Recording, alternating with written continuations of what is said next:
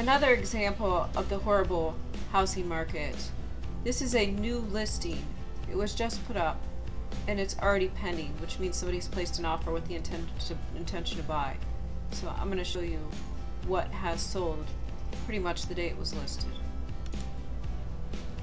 This is in Loudonville or Loudonville, Ohio, and it sold for $70.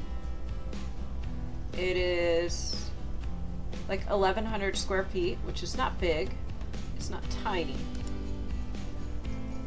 Okay, so the floor here is wood, which is good. Now it does have damage on the floor. It's not awful. It's livable. Has a, looks like there's no air conditioning because here's a window AC. Doors off the tracks. Not awful, you know. Floor's kind of ugly, like linoleum or something. It's not awful though.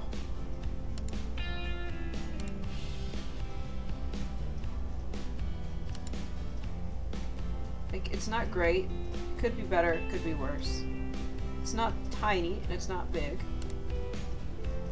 Where is Loudonville? I don't think, yeah, I don't think it's a very popular area.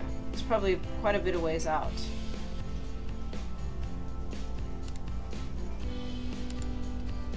So in some ways it's cute. The bathroom isn't completely destroyed, you know, it looks livable. It's much cleaner and neater than most of the houses that you'll see.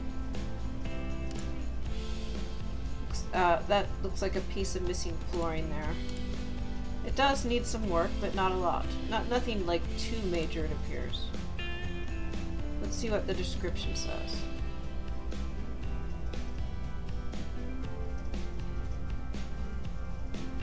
Okay, so it actually doesn't state any major problems. Obviously it could look better, but you could also move right in.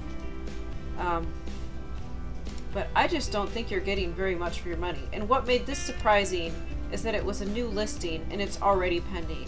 That's how bad the housing market is, that somebody jumped on this house for $70K.